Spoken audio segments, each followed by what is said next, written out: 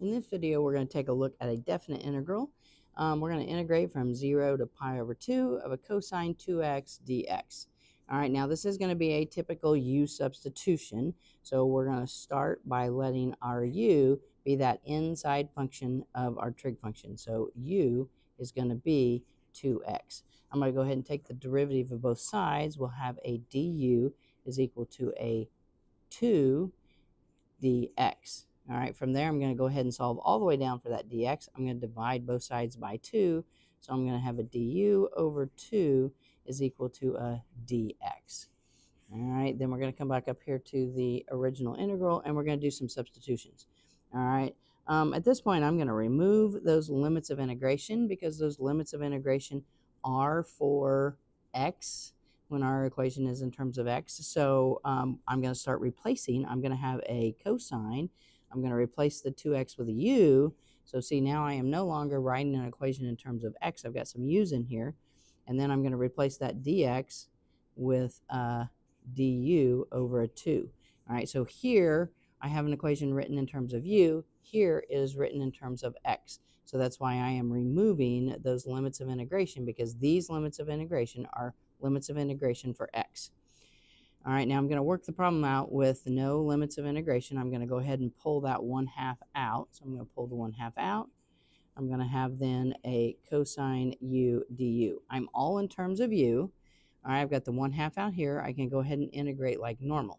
So I'm going to integrate. I'll have the 1/2. When I integrate cosine, I'm going to have a sine. All right, at this point, I still have a u. Okay. I don't necessarily need to go ahead and put that plus c on there, because what I'm going to do in my next steps, I'm going to replace u with my 2x. So then now I'm down to a 1/2 times a sine of a 2x. I am now back in terms of x. So now I can add the 0 and then the pi over 2, because I now have an equation in terms of x. So now I can do my substitution there of my values and come up with my numerical answer. I'm going to have a 1/2. We're going to plug in pi over 2, so I'll have a sine of 2 times pi over 2 minus, now I'm going to plug in the 0, so we'll have a sine of 2 times 0. All right, so crossing out those 2's right there, sine of pi is going to be a 0, so I'm going to have a 1/2 times a 0 minus. Sine of 0 is going to be 0. So 0 times 1/2 is going to give me an overall limit of 0.